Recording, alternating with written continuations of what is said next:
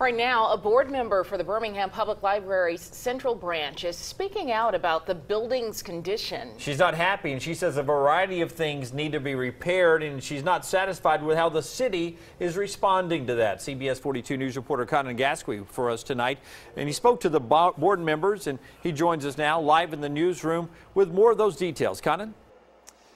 Yeah, I talked to Gwendolyn Welch today. She pointed out some of the issues and explained her concerns.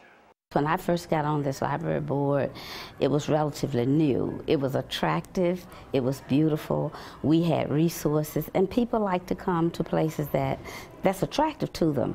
That's how Gwendolyn Welch says the Central Branch of the Birmingham Public Library looked about 15 years ago. Now you'll find a variety of problems inside. But over the years, it seems like there has been a lack of interest. Among the issues, there are panels missing in the ceiling, the escalator doesn't work, and the carpet is torn in places. My biggest concern is that patrons will be injured.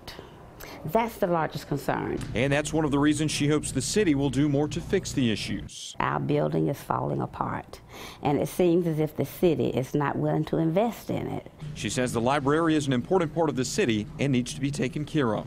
Down here you'll find children, you'll find college students who would come to do their research papers. You find those persons who are doing family reunions.